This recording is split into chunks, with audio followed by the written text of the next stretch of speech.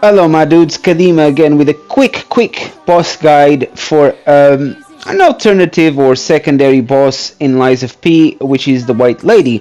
This is not a mandatory boss, so you can complete the whole game without even trying to kill this boss, but for those of you that might be trying and might be having a hard time, here's a quick guide on how to do it as pain-free as possible. First thing is, equip something with acid.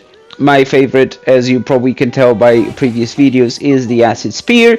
Get your Aegis Shield up and be prepared to throw some throwable items and try to fish some backstabs. Now, you don't have to do this. You can legit, if you want to call it that way, kill this boss. But considering how dumb the boss is of keeping track of you, all you have to do is run to your right the entire time, and 9 out of 10 times she will miss you, but by a mile. And then you can do the simple backstabbing and land some hits. Now, you'll see that she actually charges her attack, and I managed to fail my perfect guard completely.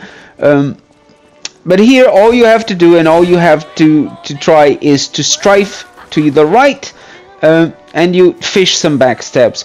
She did manage to parry my hit there, so I started throwing some throwables just to like instigate her to fight me instead of just waiting there to parry me, because she does have the tendency to do that sometimes.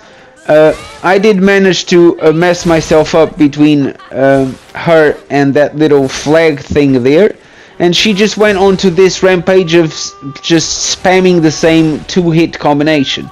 I did manage to get the Fatal Strike, ultimately speaking, but here I am, just strifing to the right, waiting for her to give me an opening.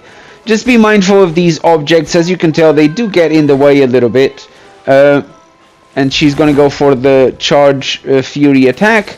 I land a few R1s here and there, and then I try to fish another backstab, which I missed, but then I get another one nice and easy.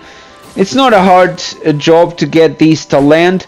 Unfortunately, I'm just a bit too greedy, and I end up just doing normal R1s sometimes instead of the actual backstabbing.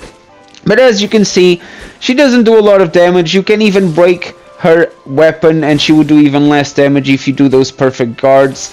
And that's it. That's the job done. Her life is pretty much over with that backstab. Thank you so much for watching, and I'll see you in the next one. Cheerio!